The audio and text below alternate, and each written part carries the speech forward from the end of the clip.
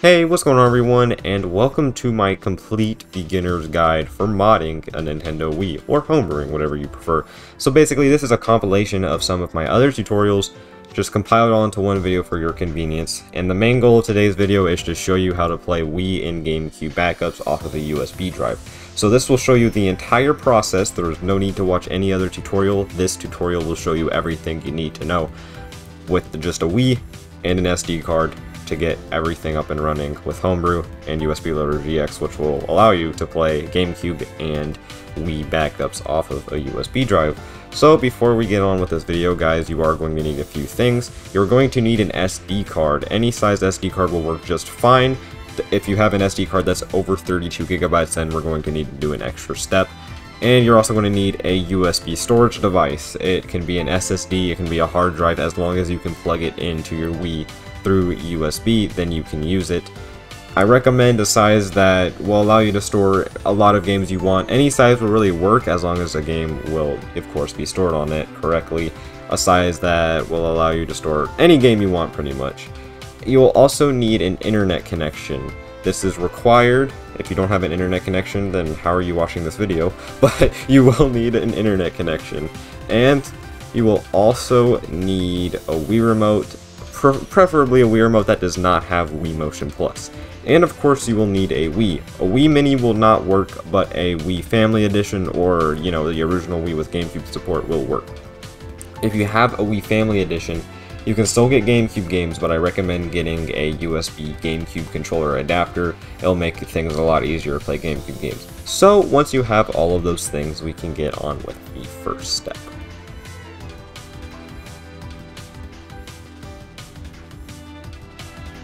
Alright, so here's a quick kind of process on how to format a USB drive or SD card, because you're going to have to do both to FAT32.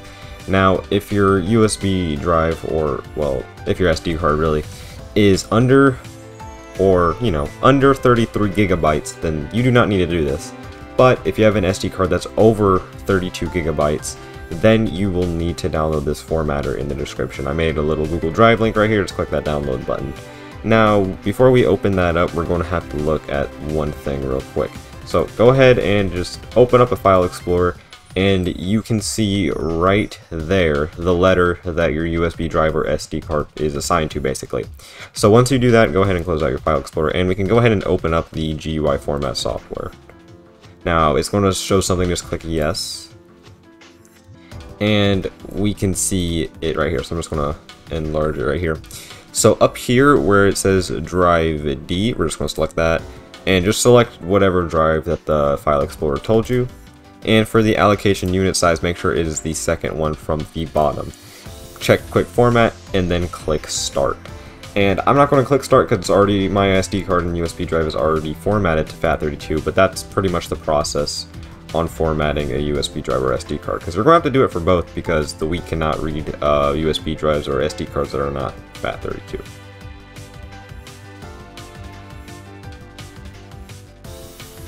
You are going to want to do on your Wii is, what you're going to want to do is you want to go ahead and click this icon in the bottom left corner that says Wii Options. Then you're going to want to click Wii Settings. Then you're going to want to take note of the version number in the top right corner of your screen, so just write that down somewhere because you will need it later. Then what you're going to want to do is scroll right one, and then you should see Internet. Go ahead and click that, and then if you haven't set up an internet connection yet, you're going to want to go to Connection Settings and set up an internet connection. But I've already set up an internet connection, so we're good to go. Then you're going to want to click Console Information. And then here's your MAC address. Go ahead and write this down somewhere because you will need it later. So just write it down, and then, yeah, so we'll need it later. So now we can go ahead and head on over to the computer. Alright everyone, so once you're on your computer, open up a web browser of choice, it doesn't really matter which one. And then you're going to want to type in this website, please.hackme.com. So enter that address, and then you just want to click enter, and you should be taken to this website, Letterbomb. So first, what you're going to want to do on this website is where it says system menu version right here, you're just going to want to pick what your system menu version is. So I already selected mine, as you can see right here.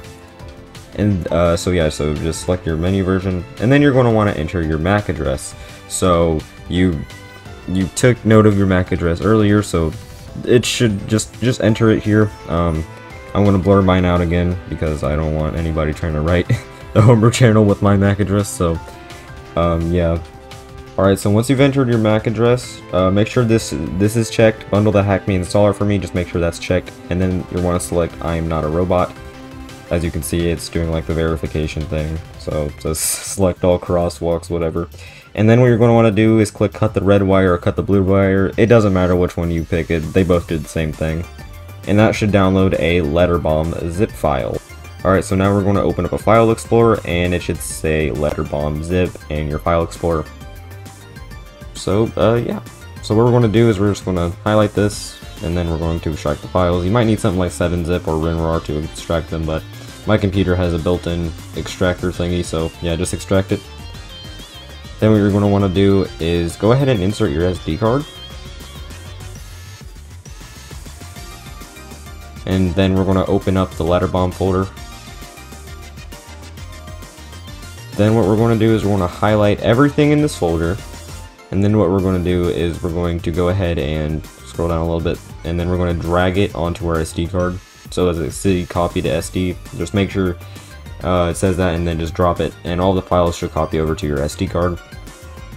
And now we're done. So just click eject, and then we can go ahead and head back over to the Wii.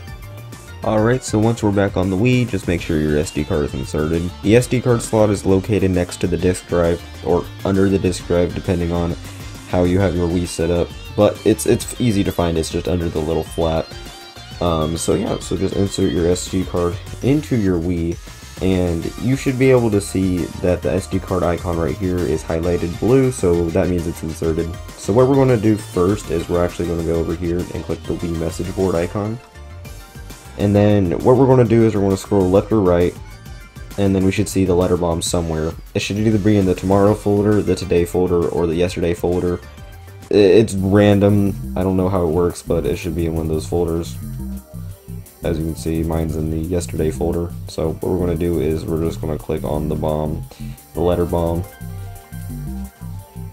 And this should happen. I know this looks kind of sketchy, but just keep in mind this is all safe. This is what's supposed to happen.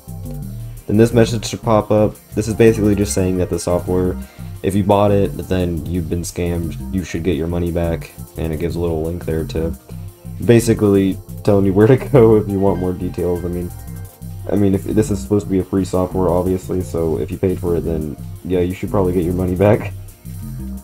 Now we're gonna wait for a little bit until something pops up. It should be like a prompt that says press 1. So we're just gonna wait a little bit. And there it is. So now we're just gonna press 1 to continue. Now this should pop up. As you can see, it says right there, the Homebrew channel can be installed. If it says cannot be installed, then by all means, don't do it. So what we're going to do is we're just going to press continue.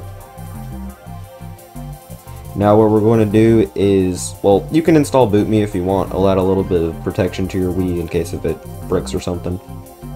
But today we're just going to install the Homebrew channel. So just click install the Homebrew channel right there. And then we're going to click yes continue, and it's going to install the Homebrew channel. Then we're going to click continue, and then we're going to click exit. Now once it exits, then we should see this screen right here, and it shows nothing right now, but this is where all your Homebrew applications will show up. I have a ton of tutorials on how to get different Homebrew applications. If you're interested, I'll leave a little iCard in the top right corner for you to click on. But yeah, we're done. So we can just go ahead and exit the system menu. And once we're on our system menu, then we should see the Homebrew channel.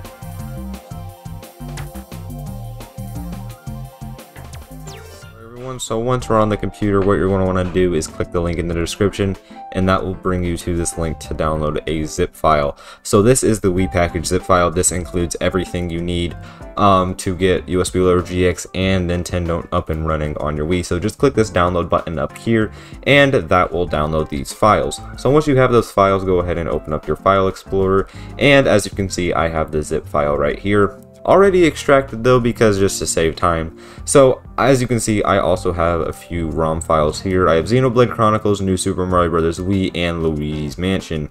So I unfortunately cannot show you how to get these. All you're going to need is a few games. I have Luigi's Mansion is a GameCube game, obviously. New Super Mario Bros. Wii is a Wii game, and Xenoblade Chronicles is a Wii game as well. But the thing is, a USB drive has to be formatted to FAT32 in order to load games. And FAT32 only supports files up to 4 gigabytes. So what if you have a game over 4 gigabytes? Now Xenoblade Chronicles is a game that's over 4 gigabytes. Now I'll show you in just a minute what Wii Backup Manager will do for you with games that are over 4 gigabytes. So speaking of Wii Backup Manager, let's go ahead and open up the Wii package file. Open the Wii package. And actually, before we get to Wii Backup Manager, go ahead and insert your SD card. So once your SD card is loaded up, as you can see, it says USB drive for me. So once your SD card is loaded up, as you can see, it says USB drive for me because I'm using a SD card USB reader. So what you're going to do is just take your apps folder and just drag and drop it onto your USB drive, or, you know, your SD card. So let's just copy that over, and I will copy everything over there. So, and that's all we need for the SD card. So just right click and eject, and that will eject your SD card. So now what we need is the USB drive. So with your USB drive inserted, we're going to open up the Wii Backup Manager folder, and we are either going to click Wii Backup Manager Win32 or Win64. If you have a 32-bit computer, then click Win32. If you have a 64-bit computer, then click Win64. If Win64 is not working, then just use Win32. They both pretty much do the same thing. So I'm just going to open up Win64 because that's just what type of computer I have. So I'm going to open that up, and a pop-up will pop up saying, do you want to allow this app to make changes? And we'll show this on the actual recording, but just click yes. And when that loads up, Wii Backup Manager will load up just like that. So the first thing we're going to want to do is we're going to want to click Drive 1, and we're going to click the inactive thing to our drive. So as you can see, it shows the drives here. If we scroll down a little bit, you can see the letter to my drive, which is D. So just click the one that, just click whatever one works. And as you can see, I already have Xenoblade Chronicles on here because this took like, I don't know, like an hour to transfer. So as you can see, it's over 4 gigabytes. We'll get to that in a second. But when you first open up Wii Backup Manager and load your drive, it'll ask you to create a WBFS folder. Just click yes and it'll create one for you. So now what we're going to want to do is to transfer a file. We're going to click Files.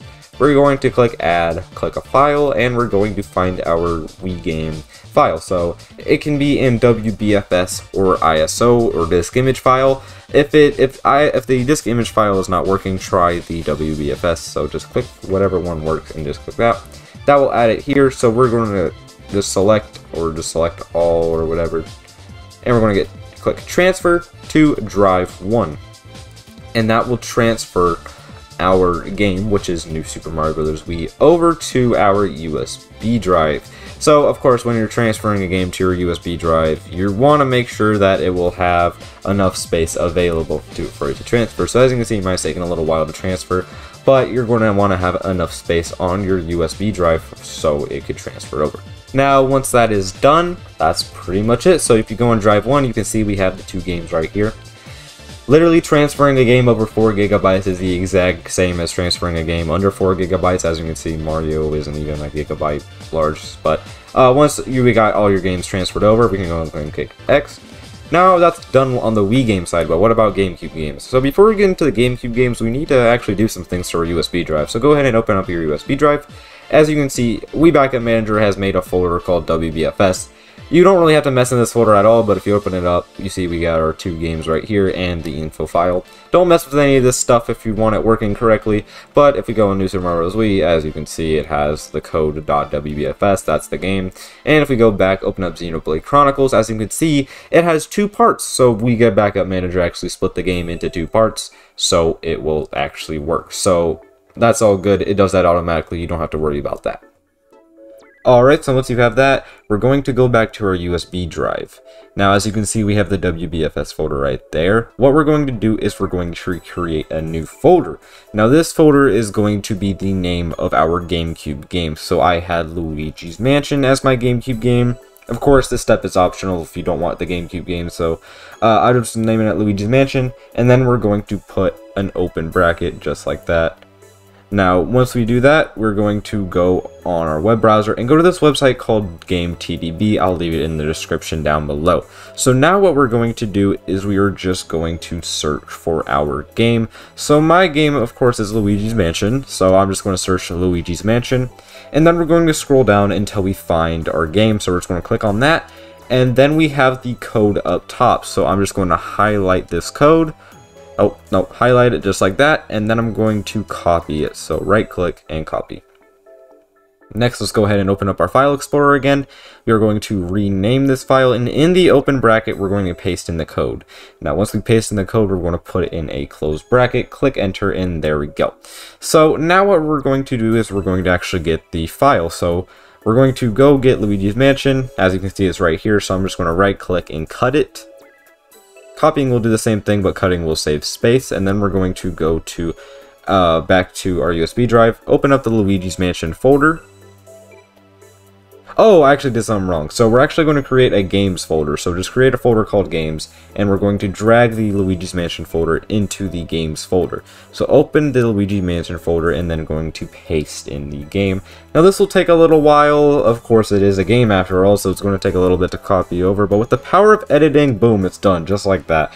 Crazy, right? Anyway, so we're just going to rename this file game. That's all, just game.iso. If you don't see the file extensions showing up, then you don't have them turned on. So click the View tab in your File Explorer, and then check File Extensions, and that will turn them on. So we just want to rename that to game.iso. Now once we're done with all of that, we are done. So we can go ahead and eject our USB drive. So just right click and eject, and we can go ahead and head over to the Wii. Alright everyone, so once we're back on your Wii, make sure your SD card is inserted and your USB drive is inserted. Your USB drive has to be inserted at the bottom USB port, so the port closest to the edge of the Wii, in order for this to work. At least by default, you can set it to both ports later. So as you can see, I have the USB Loader GX channel right here. I unfortunately cannot show you how to get this, but a simple tutorial on Google or something will work just fine. So what we're going to do is we're actually going to open up the Homebrew channel.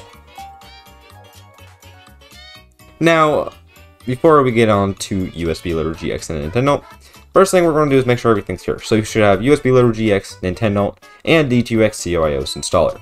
So let's go ahead and open this up. It says loading, please wait. And there we go. So it says, all it does is just tell you a few things about it. Just press any button to continue. So I have a few options here. I already have COIOS installed on my Wii, but just set everything you need right here. So the first thing we're going to want to do is under select COIOS, we're going to change this to V10 Beta 52 OS, not 52, 52 D2X V10 Beta 52. Set it to that. Now in the select CIOS base, we're going to set this to 57. Select CIOS slot, we're going to set it to 249. And the version, we're going to want to set it to 65535. Now once you have done all of that, we're going to go ahead and press A again, and that will install it. So just wait a few minutes, or a few seconds really. It won't take long at all for it to install. Alright, so once that's done, we're going to press A once again. Now what we're going to do now is we're going to go back up at the top and make sure that's set to V10 Beta 52 D2X V10 Beta 52, which it is. The CIOS base we're going to select is 56. The CIOS slot we're going to select is 250. And the CIOS version, or revision as it says here, we're going to set it to 65535. So we've already done that, so now we can go ahead and press A and A again, and that will install it. So also take a few seconds just like the previous time. So just be patient, this won't take too long. Now once that's done, we're going to have to do this process one more time, so just press A. And we're going to scroll back up. So when it says we're going to select Beta 52 D2X, once again, the same thing. The CIOS base, we're going to select 38. The CIOS slot, we're going to select 251. and the revision is 65535 once again. So then we're going to click A again, and that will install it. So this is going to take a few minutes. Once again, just be patient. This is the last time we have to do this. Now, once that's done, we're going to click A, and then what we're going to do is press B, and that will exit the D2X custom iOS installer. So we're done with that part. Now we can move on to the fun stuff, which is of course USB Loader GX. We should not have to mess with anything in Nintendo because all of our GameCube games will show up on USB Loader GX. We just need it so they will actually show up. So let's go ahead and open up USB Loader GX. Loading resources, and there we go. So now we have a few things going on here. As you can see, we have all of our games right here. But the first thing we're going to want to do is press the 1 button on our Wii remote. And then we are going to click OK. Just make sure everything is checked and just click OK. And this is going to see found missing images. Click yes. It's going to say initializing network. And then what it's going to say is it's just going to download all of the covers for our games here. So as you can see, it's going to take a little while. Just depending on your internet speed. Of course, you have to be connected to the internet for this, but it's just going to download all of the covers. If you did not insert the code in the GameCube game before, you will not be able to get these covers. I'm pretty sure that's the only difference. I don't think anything else is affected, but you won't be able to get the covers. So just wait for this to download, and once it says all images download successfully, we're just going to click OK. So now, as you can see, it only shows Luigi's Mansion up there. Now that's just because for some reason, when you download game covers, your Wii games just disappear. So a way to fix this is a simple go to the Homebrew channel and then go back into USB Loader GX. Loading resources. Alright, now we have all of our games back here. So as you can see, we have all of them right here. Now, if sometimes it says USB drive cannot be initialized or something like that, if that happens, there's one of two things wrong. Number one, you need your USB drive formatted to FAT32. And number two, it needs to be inserted in the correct slot. So yeah, just make sure it's one of those two things and that should fix it. So now we have a few options here, a lot actually. So let's start with this. This plus sign right here installs whatever game is inside your Wii on a disc. It will install it as an ISO right here. That's all that does. This will download the game. This will show you what you want. So if your GameCube games are not showing up, then just make sure you check GameCube games. You can also select your channels or whatnot. It doesn't matter. So click this. This will just show all the categories. Not all of this stuff is pretty much useless. You can show your games like this, which is actually what I prefer. I prefer my games being shown like this. Now we have this right here. This will show your games in a channel style like this, which I think is pretty cool. Click this. This will just show your games like that, of course. And this will like lock it. So if you want to parental control your USB Loader GX, then here you go. Now if you click this game, or this disc I should say, then it will read the disc in your Wii. Now, this could do a number of things, really, so I don't know what disc I have in my Wii right now. We're about to find out. So, once we collect that disc, okay, it seems I have Mario Kart Wii in. So, yeah, you can load your game through USB Loader GX by clicking that disc icon, whatever game is in your Wii.